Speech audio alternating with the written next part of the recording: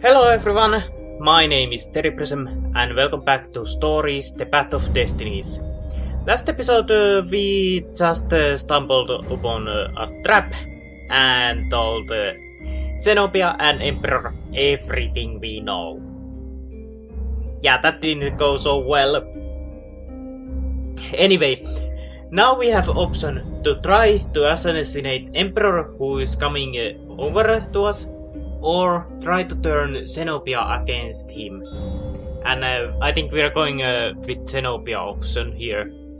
Turn Zenobia against her father. Reynardo's irrational decision to find Zenobia after collecting the Skyripper's armature turned out to be a disaster. But maybe he could salvage the situation. He could turn Zenobia against her father. He could show her evidence of the Emperor's madness, but they would need to pay a visit to the scientist on the Nexus. He knew exactly what to say to make her listen. What are you doing? Asked Zenobia. Did you ever wonder why the Emperor adopted you? He asked her. She shook her head. He told her. His Majesty wanted to bring the lost gods back. They could make him an eater of souls, an immortal. But to seal his bargain with them, he needed a sacrifice. Someone who truly loved him. She was stunned. Furious. That's evil. Lying. Under a truth Even spell, for it's a trick. Reynardo. You can't prove that. Take me to the observatory, and I will. That's both evil and amazing way to use a truth spell against its caster. Oh, I like Reynardo's thinking here.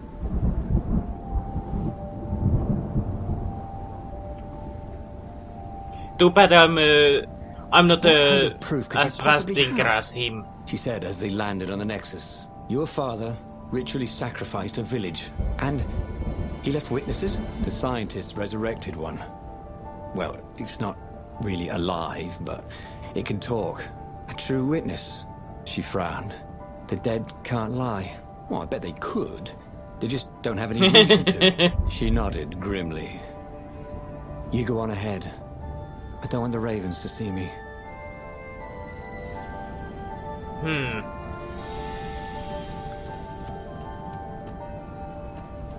I wonder how will this one play out. No skateboarding, the sign said. That would be deadly here. Also, you have skateboards? I wasn't expecting that. If I remember right, this was the correct way.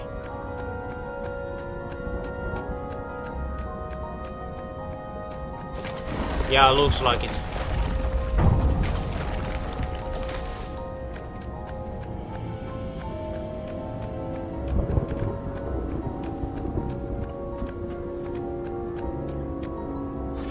We should soon be on our first fight. At least this place looks like an arena. Yeah, no surprises there.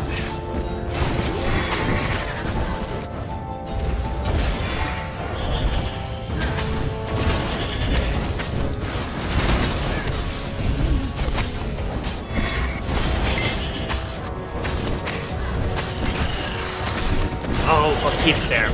Ah.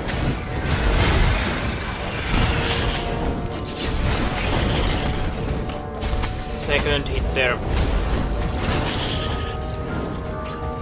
Well, that was fun. Oh, there's still one left.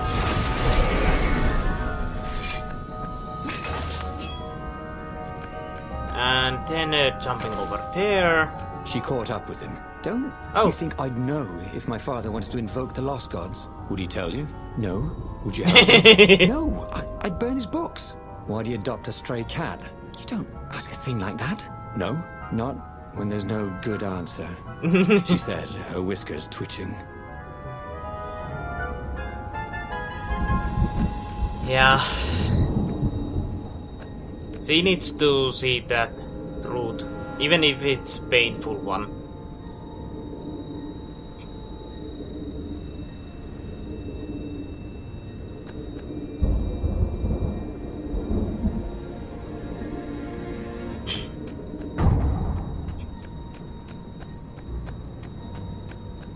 The scientists at the observatory had a true witness to one of the Emperor's blasphemous rituals.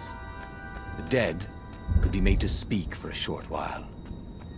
Interestingly, they could not be made to lie. After all, what do they have to lose or gain by lying? Good question, actually. Easy to dodge, but boy do they sting if you didn't pay attention.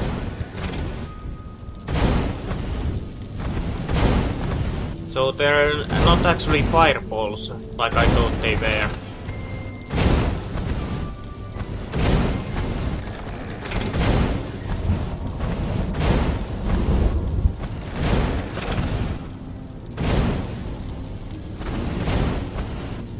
Alright.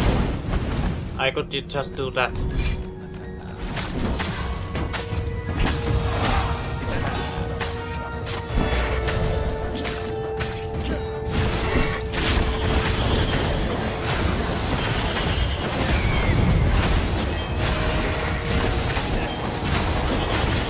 Easily dealt with, and I got my health back too.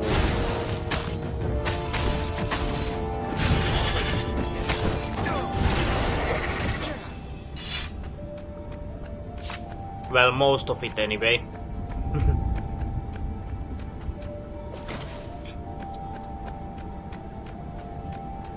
Please tell me there are some apples here. Just energy. And ores. And I can't really use them anymore. Because I already got all the... Oh, great. We lost all the toads. Once again. Or the scientists.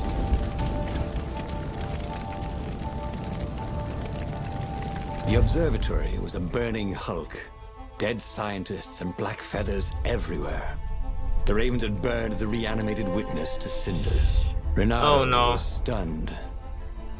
There goes my proof. These were scientists, not rebels, Zenobia said, upset.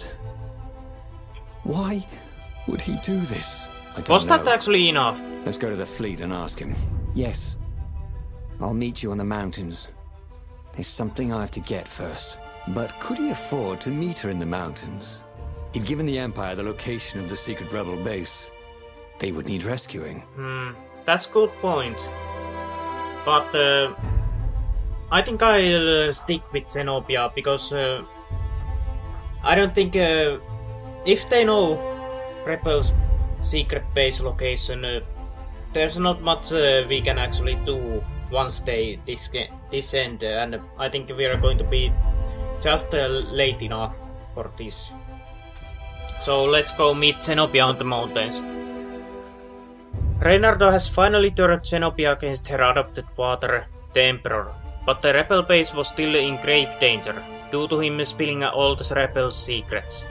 Whatever Zenobia was up to, he was too invested to leave her to her own devices. Maybe he should meet her on the mountains.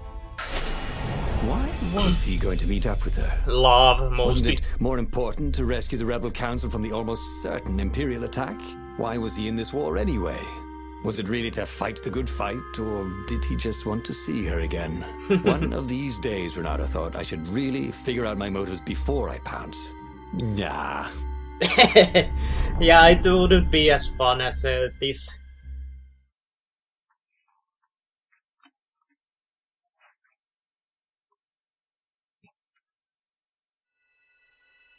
Was it true? Was he on this adventure just to see Zenobia again? The Imperial heir was not an easy cat to see. Well, she'd ignored all his Kwanzaa gifts. But on the other paw, trying to get a date by joining a war against your intended was, let's say, pretty optimistic. But on the back paw, thought Reynardo, yes, it sounded exactly like him. Good, I'm so glad we had this little chat, he told himself. Gave me a few shuttles at least. So I'm glad to... It was definitely easier to fight inanimate objects.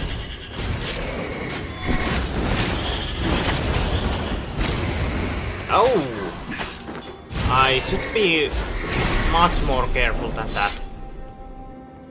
Almost died there to those explosions.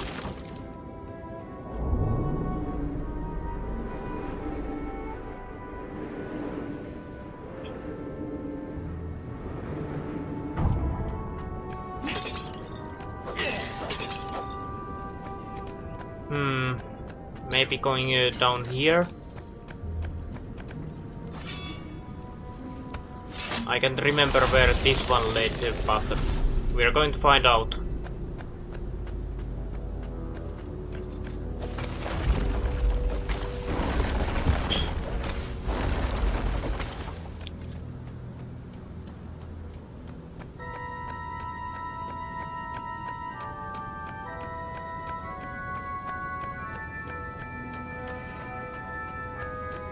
Can I reach that? Well, I guess that works too. Try to reach that further away one, but oh well. Ooh, sparkly, thought Reynardo. And useless at the moment. Already dead ravens. I wonder what killed them.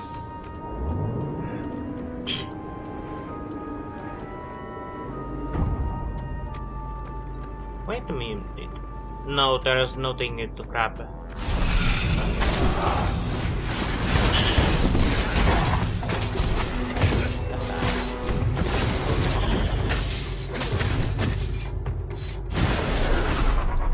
Nice slow motion at the end there.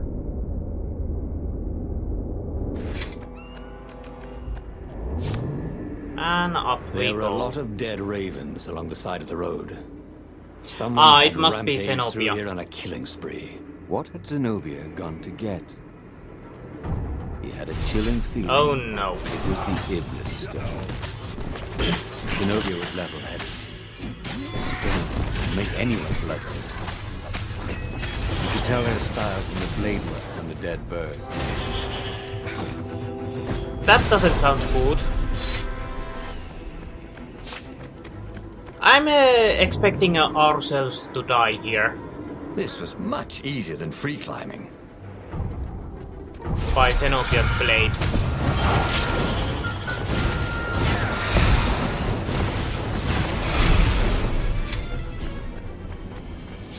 Yeah, let's open this chest. I'm just curious to see how many these ores I can accumulate before end the game.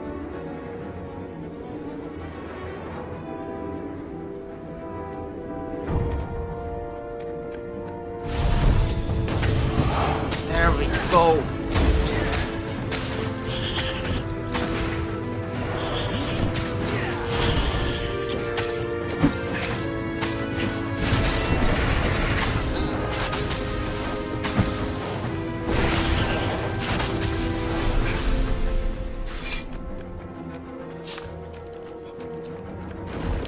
We should soon be at the top, I think. It's starting to look like this. Look like that, I mean.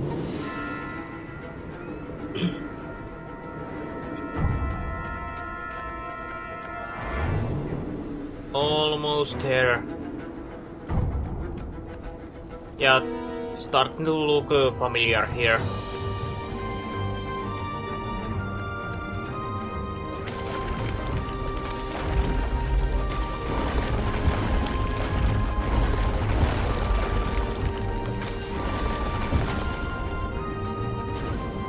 Let's just, alright. As for the gate, I need to open this one. Well, you could take her or leave her. Sorry, it's best I could do. Reynardo, yeah, you should be sorry about that. Found Zenobia. What could he do if she had the Iblis stone? No idea. No idea.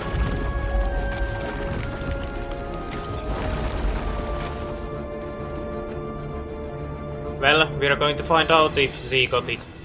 Yeah, looks like she got it.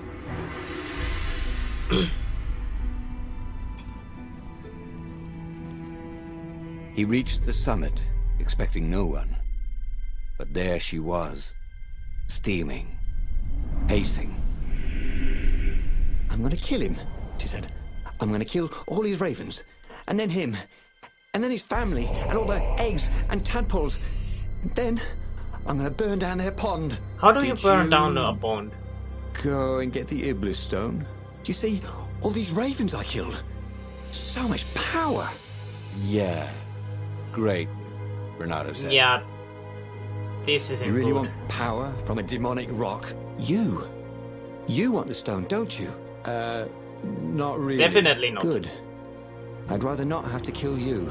He told her he loved her. That he wouldn't let the Iblis stone take her, even if he had to die for it. Well, he planned to tell her. Now, didn't seem like the right time. She'd probably cool off in a bit. So he let her get in her ship and fly off. He rushed back to the Farfarer and followed her, keeping a healthy distance. Zenobia's ship was just visible through the clouds ahead. How could he reason with her? But he had to. I don't The think rebels you were down can. for the Count. No wonder.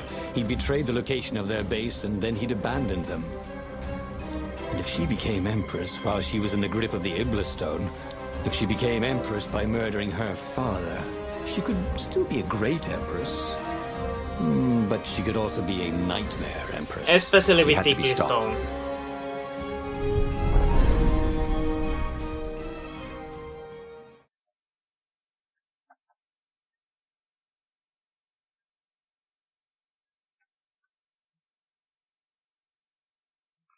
Especially with that Iblis stone.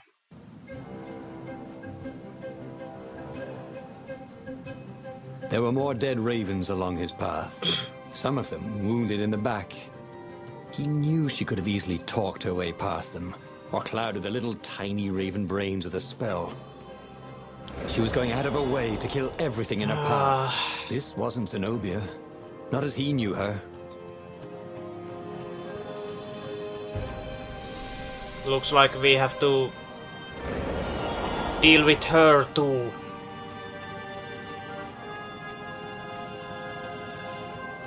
The portal was heavily guarded. It must go someplace they really didn't want it to go.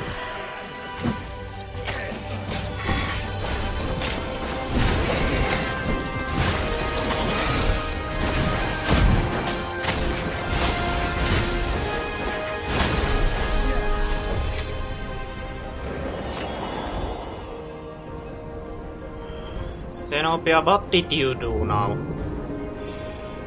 That was huge mistake. Can't say anything else about that.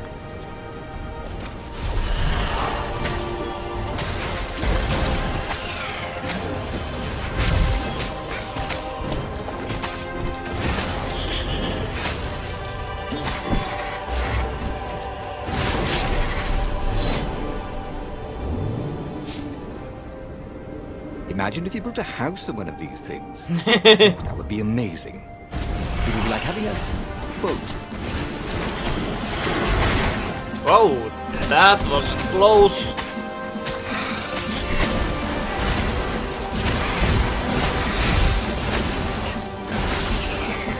Close and easy. So, his beloved was possessed by the spirit of a demon. Oh yes. That's what it meant to be a hero. To brave the darkness in your loved one's soul. To have faith there was still good in her. To help her out of that darkness, no matter what the cost. But what? What could he do? She'd kill him if he tried to take the Iblis stone from her. Yeah.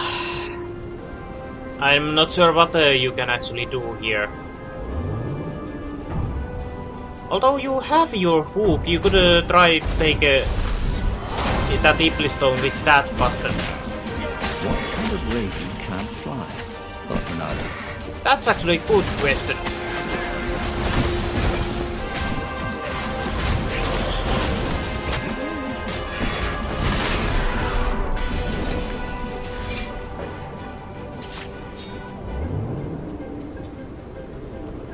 Although, one possible explanation is that we wounded their wings.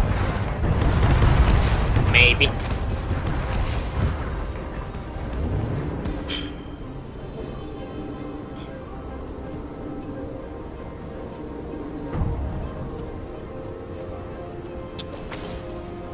Well, final fight before end resolution.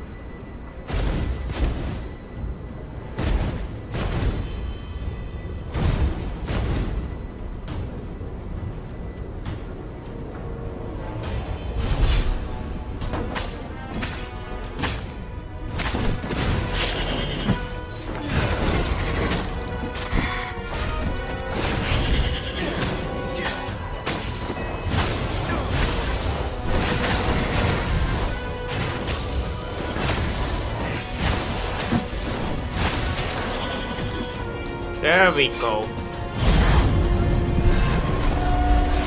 And now, can we reason with Zenobia? I doubt we can.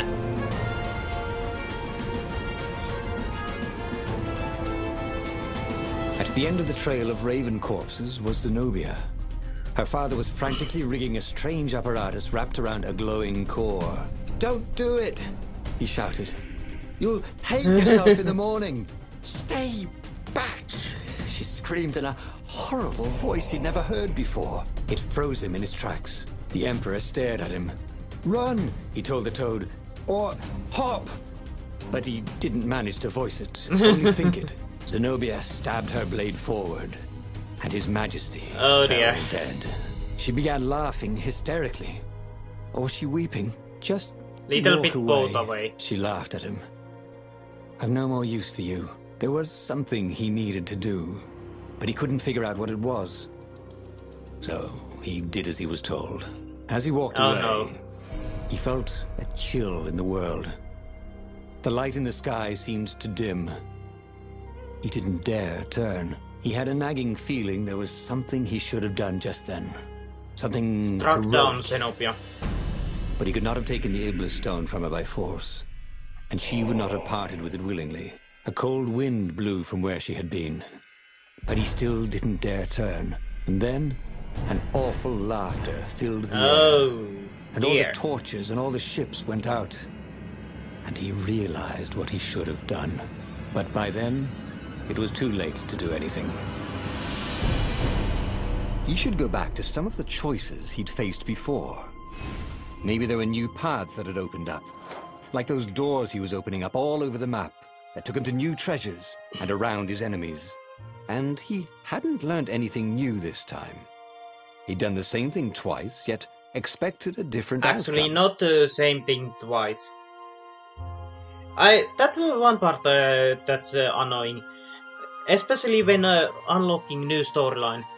I'm not doing same thing twice. But end result is basically same, that it's not a good ending. But still, that line should only come up when I'm actually making same exact decisions as before. Anyway, after that small rant, new story completed. Story number 8. The missing ingredient. What kind of hero are you? A hero who believes there is always good left in a corrupted friend. Yeah. Well, at least we got level up from that.